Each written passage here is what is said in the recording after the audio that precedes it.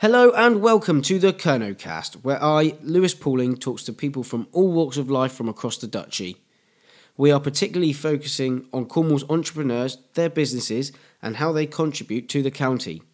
But we're not going to forget about those unsung heroes that power our community. We are here to spread the word of all these organisations so that you can get involved within your community or support that local business that you didn't know was just around the corner. So join me on a journey around the county from the comfort of your car, armchair or wherever else you might listen. Cheers, my dears.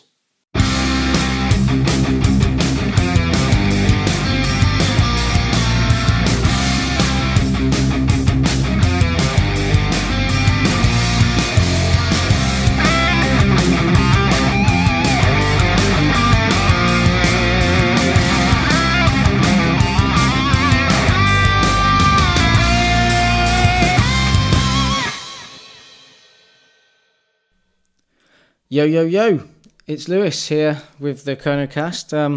This week, it's just me. You've got the pleasure of me for the whole time. No one to interrupt us. This week, it's just me. Hopefully, that doesn't bother you. I'm going to do one of these every so often because, first of all, it's going to be good practice for me to be talking. And second of all, it's going to...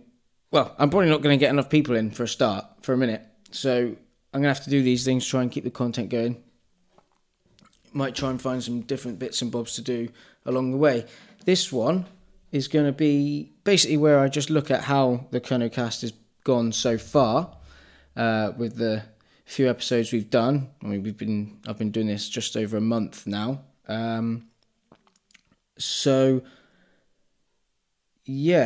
just going to sort of just run through how we've got on. I might do a few other little bits at the end. So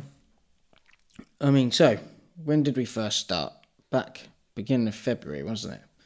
So from the beginning of February till now, which the date is the 13th of March, so 5 weeks or so, and I've released 5 episodes.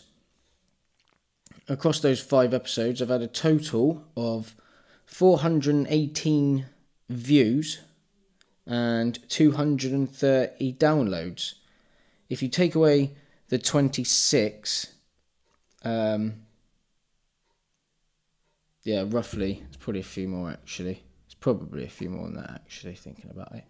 That's only 26 on there, isn't it? That's only 26 on the downloads.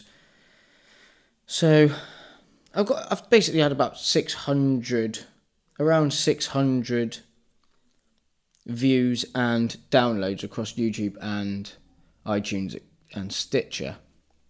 So it's only sort of 3 platforms, which isn't bad, is it? I suppose I'm getting about just over 100 views on each episode, which ain't too bad. I mean, if you look at each episode I've had so far, so we started with my friend Shane, where we just talked about how he became an accountant, really, and just, it's a bit of a practice, sort of a few different questions, just something to throw out there and see what it was like. And then I went to my other friend, Mike Dyer, in the episode 2, where he talked about his milking business.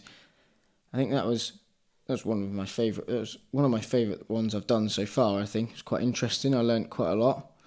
I think there's several things I could have done a little bit better, and in the way I asked the questions, and probably should have went in there with a bit more knowledge of what I was doing. But so you live and you learn, I suppose.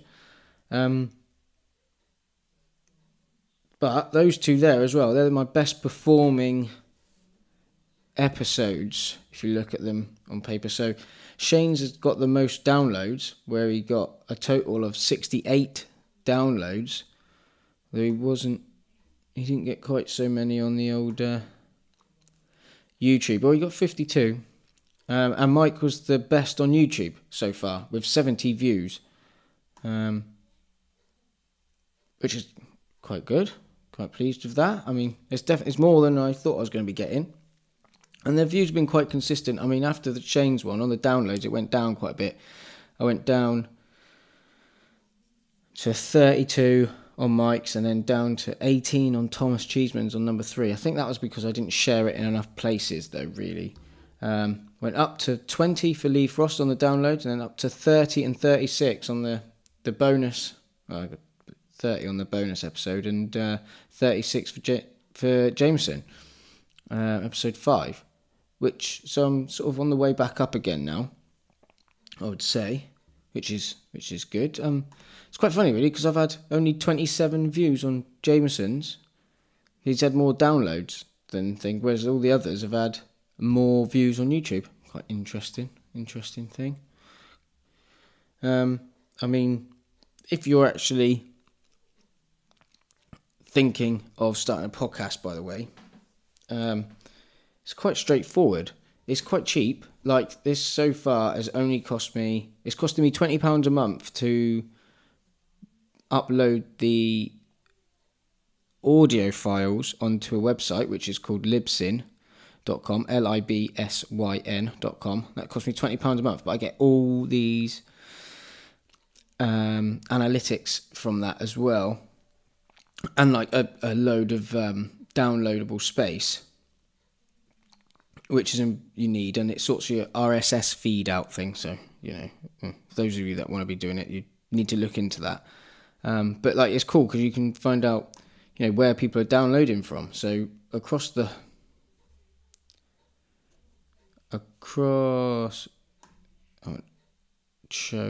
there we go. So top countries, I can find out which countries are downloading. So I've had total of 211 downloads from the UK, which you would expect.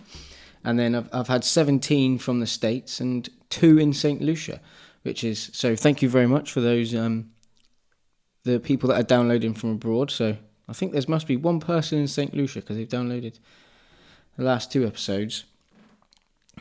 So thank you for listening, Mr. or Mrs. person in St. Lucia. It's pretty cool. It's pretty cool how you can find all that stuff out these days. So also we like with the video side of it, I think it would help when I'm not just using this sort of standard, bog standard picture that I've got, and actually start recording. The video camera I've got, it's decided to break, so I can't turn the thing on. So when I get a few more sponsors in, I might be able to get a camera and do some video recording, which would be cool. That would be cool because it just adds another dimension to it all. I mean, that's the dog. Don't know what's wrong with her. Sorry about that. How's Man United getting on? 0-0. Just as I said that, Chelsea go and score. Right, we're going to be turning that off a minute, won't we? Christ. Never mind. I'm a Manchester United fan, by the way. So if you stop listening because of that, then, well, fair enough, I suppose. You're allowed. I've got 97 Facebook likes, so please, someone just share this so it just gets an extra couple of likes. I need 3. I need 3 for 100. And that's it. Come on. I need it.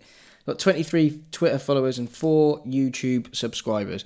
So could do with the YouTube. If you do listen or watch on YouTube, please subscribe, because then it just comes straight onto your homepage then.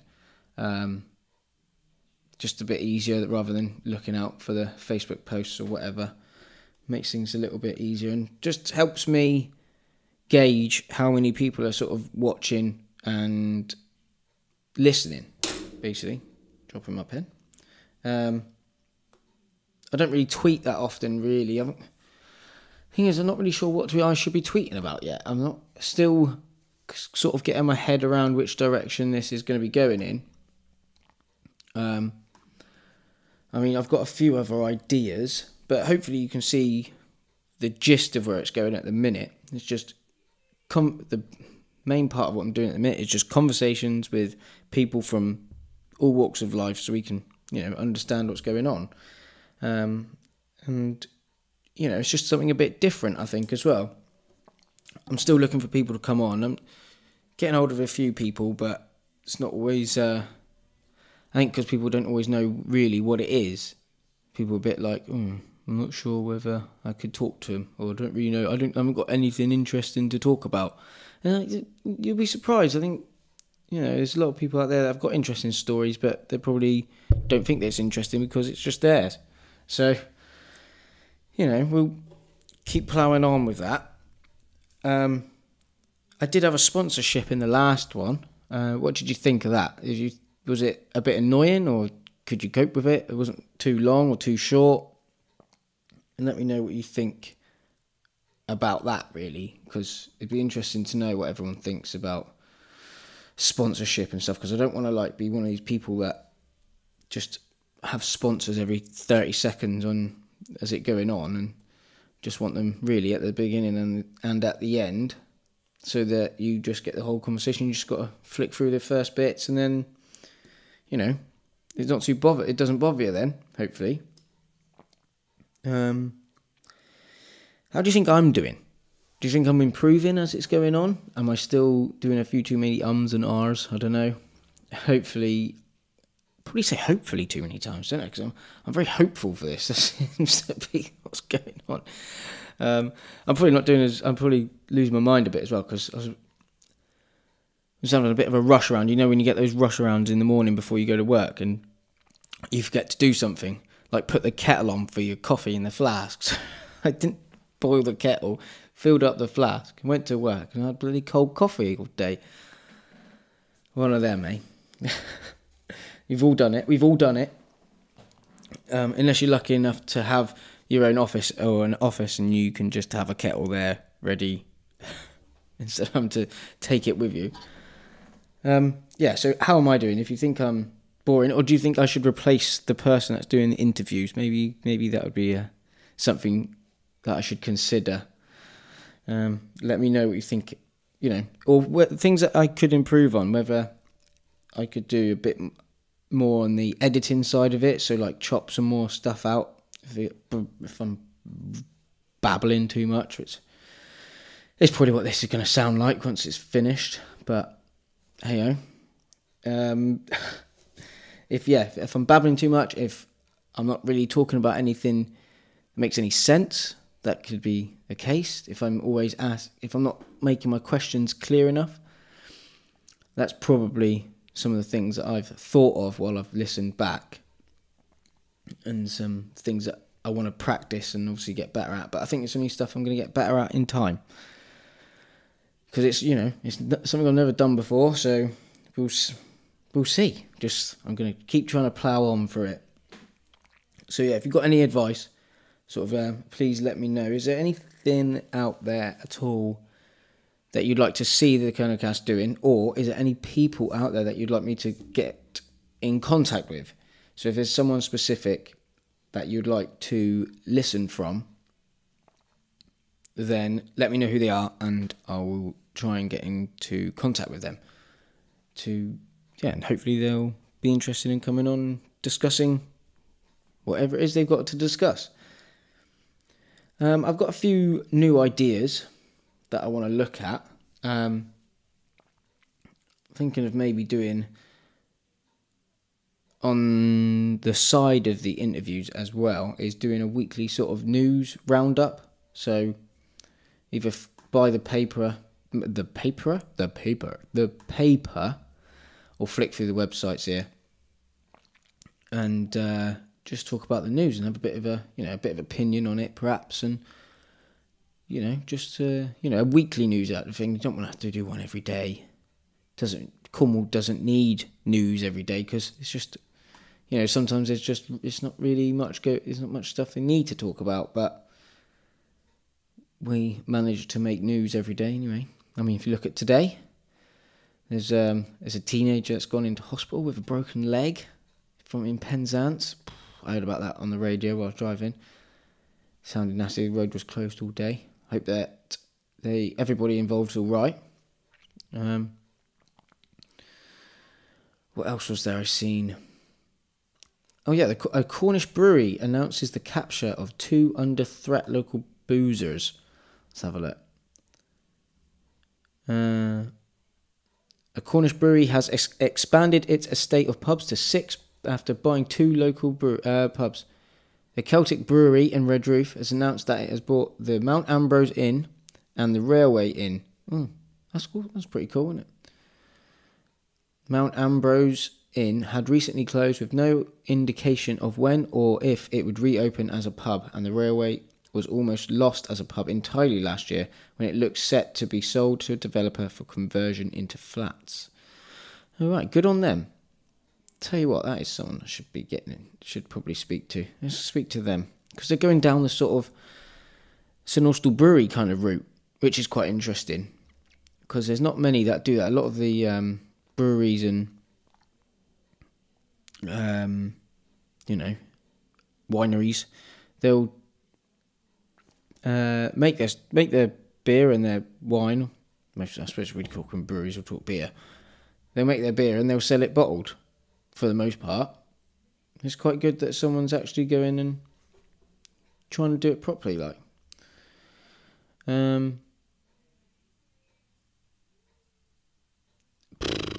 Oh yeah, those 2 that were part of a £17.5 million fraud. Ooh. They will have to serve sentences. 2 men from Cornwall jailed for their roles in an international VAT fraud worth £17.5 million have been told by top judges they cannot complain about their jail terms. Fair enough. North Cornwall MP Scott Mann claims £79 a year for Amazon Prime subscription on expenses. Yeah, it's a bit silly. He didn't really need to do that, did he? So this is all on cornwalllive.com. It's a pretty good source for all things Cornwall, really. Pretty up to date with everything, aren't they? We'll have a quick flick through the football, shall we? Since I'm now watching. Let's just see this corner from this Chelsea corner. Ooh. Costa puts one wide. If you're interested in football, let's have a look at the Southwest Peninsula League Premier. Tavistock leading the way on 73 points. And Saltash United, with 2 games in hand over him, have got 65. It's quite a big gap. If they win both those, that's 6. That puts them on 71, so not too far. Plymouth there with 32 in third on 65. St Austell and Bodmin then below. So like Bodmin, they used to be the ones that were winning. I think I looked earlier. St Blaise there. Like, 6-7 years ago, St Blaise were near at the top with Bodmin. It's all changed. I don't really follow it that much, to be honest, but I followed more Dutchy football because I played in Dutchy football. So, a little bit more about me anyway. I don't know, I'm kind of waffling, but, a bit more, get the newspaper out. Hopefully I can sort out a way to film it. I've got my phone, but I don't know about if it's the same for all of you, but your phone's always full, isn't it? Always full. You can never get rid of everything. You soon clear all your pictures out, but I don't know what it is, but there's always something else there. They're just always full. It's all the software they put on. Maybe apps. That's what it is, apps.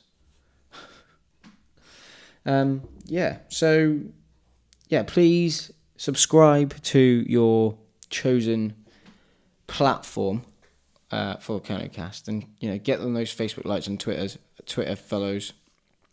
So I know kind of roughly how many people I'm sort of speaking to here at the moment. Looks like I've got a nice core following of around sort of 15, 20, 25 people, which is great. Thank you very much. If you've listened to every episode, by the way, I think you're probably like my hero or something. You're like a legend in the Kernow Kast legacy that has only just begun. I don't know. It's pretty cool though. If you have listened to everyone, I'm glad that I'm entertaining you anyway. Hopefully I can be, as I get better with it and be able to speak better, then I'll become even more entertaining and I can get even better people on. Not better better people. That seems a bit disrespectful to the people I've had on. It's a bit unfair, innit? Because they were cool. But like maybe more high-profile people. Like maybe we could, maybe as a team, tweet the hell out of someone.